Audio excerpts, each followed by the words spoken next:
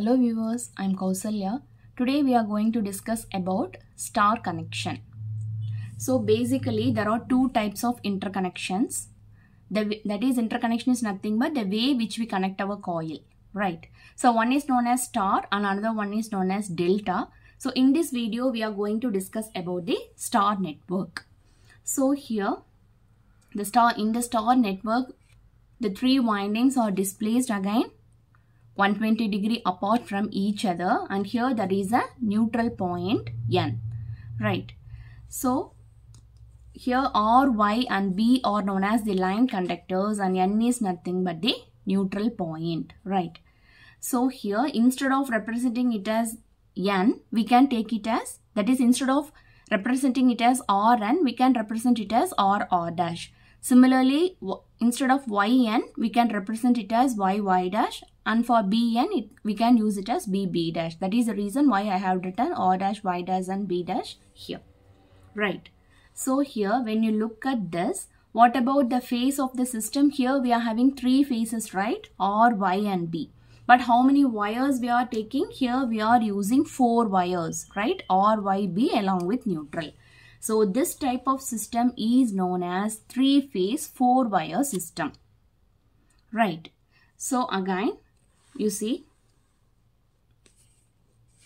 here this is one winding and this is another winding and this is our third winding, right? So one terminal from all these 3 windings are connected to a common point, and that point is known as neutral point, right? So here this is what I had written here. You see, one terminal of each point is connected to a common point N, and other 3 terminals are connected to the external load through the 3 conductors known as lines. That is, R, Y and B are known as lines here, right? So the next thing is line voltage and phase voltage in a star system, right? So the same way, you see R, Y, B, just the diagram is drawn little bit different, but it has the same meaning. You see, one terminal from each coil is connected to the neutral point N, and we are having 3 phases R, Y and B, right? So you see, the voltage is measured between one phase and the neutral point is known as phase voltage. For example, you see here ERN, EBN and EYN are known as phase voltages, right? So what happens in a balanced system? You see, in a balanced system, these voltages are equal in magnitude and displaced by 120 degrees, right? So here the phase voltages are equal in magnitude, right? So this symbol denotes the magnitude.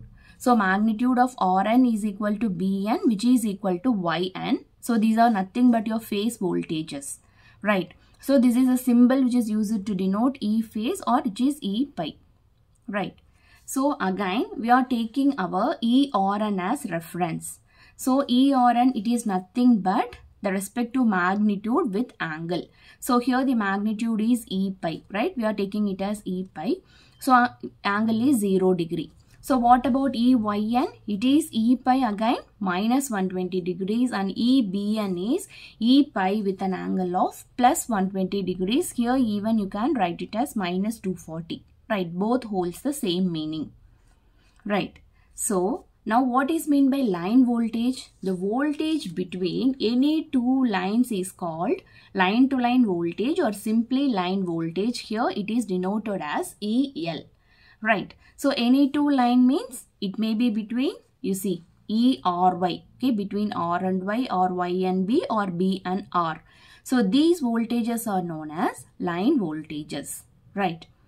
So I believe now you know the difference between a phase voltage and line voltage, right? So in a star system, what happens? You see, the line voltage is not equal to phase voltage, right? Because the line voltage is E or Y. What about the phase voltage? It is E or N, and both these voltages are different in a star network, right? This is an important point to be noted. Now you see, this is your diagram, right? So the first thing is we have to draw our phase voltages, right? So Rn, right, Yn and Bn, right. So here these are your phase voltages. So the phase voltages are again displaced from each other by 120 degrees. So we have drawn this ERN, EYN and EBN, right. Now the next thing is just extend these voltages in the negative turn. That is, when the direction is reversed, the voltage becomes negative, right. So this is your positive direction or positive value of ERN. So whenever you draw in the opposite direction, that becomes negative. So minus ERN here. Similarly, EYN, and here it is minus EYN, and here it is EBN, here it is minus EBN, right. So this is the key thing which we have to draw, right. Now you see, here we are having R and here we are having Y. Therefore, here the net value is ERY, right. Similarly, here you see, here we are having B and here we are having Y. Therefore, here it is EYB here. Similarly, here between R and B, we are having BR, right. So just draw these line voltages, and this line voltage, it is nothing but it is the summation of your EYN and minus EBN, right. Similarly, ERY is nothing but ERN and minus EYN. Similarly, EBR is nothing but EBN plus minus of ERN, right.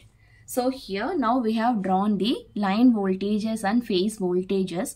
And another thing which you have to keep in your mind is, you see here, this line voltage, it always leads the respective phase voltages by 30 degrees, right. This is also again an important thing to be noted, right. So here in this case, I believe you people know how to draw the respective diagrams of line voltages and phase voltages, right. So here again you see, here the angle between these two lines, that is EBN and ERN, the whole angle is 120 degree. So since here this line is taken from the middle, the angle here is 60 degrees, right. Again this 60 again splits up into 2, therefore here it is 30 degrees. Okay, this is the logic behind how to draw these phasor diagrams, right. So once this diagram is drawn, now we can find the relationship between your line voltage and phase voltages, right.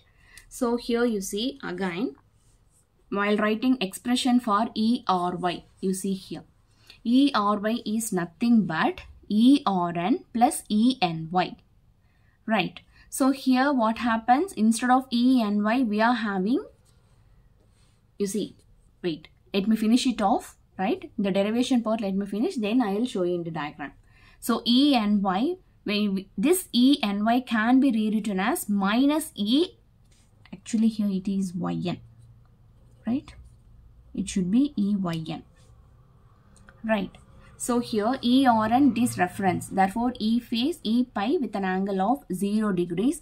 What about EYN? EYN is, it is E pi with an angle of minus 120 degrees, right. Sorry, I didn't show you, right. Yeah, just a minute. You can understand this one, right. ERY is ERN plus ENY, and this ENY can be written as minus of EYN, right.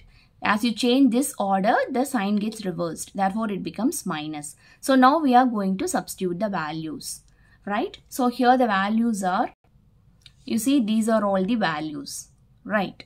So now we are going to substitute these values here. So here just substitute the values. So when you substitute, again you see we are converting this polar form into rectangular form. So here 0 degree becomes 1 plus J0, right, because here the magnitude is 1, and here it is minus 0.5 minus J root 3 by 2. So again the next step is we are going to multiply, and again we are going to simplify, right. So when you multiply, this is the answer. Now you have to add, right. So 1 plus 0.5 becomes 1.5. This 1.5 can be written as 3 by 2, right. So here there is nothing, so just write it as such. Now when you take this e pi commonly outside, here we are having 1.5 plus j.886. Now this rectangular form is converted into polar form as e pi root 3 with an angle of 30 degrees. Right. So here we have calculated the value of ERY. So in the same way, EYN plus, that is EYB is EYN plus ENB. Right, ENB can be written as minus EBN. So again the same way, just substitute the values and here we are ending up with the angle like this. Right, e pi root 3 with an angle of minus 90 degrees. And the same way, what about EBR? EBR is, I have directly written with negative sign. EBN minus ERN. So again just substitute the values and finally here you see the answer is root 3 e pi with an angle of 150 degrees. Right. So here that is the magnitude. When you took the values, you see ERY equal to EYB which is equal to EBR. So when you look at these three values, everything holds root 3 e pi. You see EBR is root 3 e pi. Similarly, you see EYB is again root 3 e pi. ERY is again it is root 3 e pi. The only difference is the angle gets differed. Right.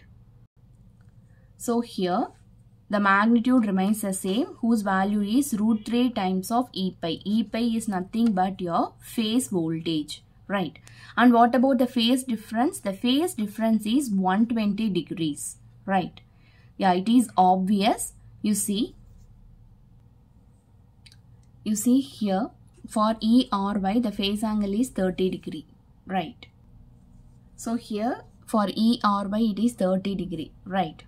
So here in this case for EYB you have to add minus 120 to this. Right. So 30 minus 120 gives you minus 90. Right. Right. Yeah. Again, so here for in this case, so again for this case, right. So here when you add minus 90 to this, when you add plus 240, that gives an answer of 150 degrees. Right. So here finally the note to be taken is, you see, the sum of phase voltages is equal to 0 and similarly the sum of line voltages are also equal to 0. Right. Now power in a three-phase balanced circuit is given by, you see, EL is equal to root 3 times of E phase.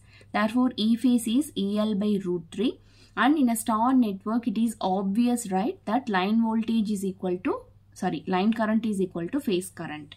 So, what is the expression for power? Since it is a three-phase, it is 3 E phase, I phase into cos pi. Right. So, now just substitute the values. So, E pi is EL by root 3, I pi is IL. So, when you solve, finally, the expression for power is given as root 3 EL IL cos pi. Right. Here comes the end of this video. If you have any doubt, let me know in the comment section. Thank you.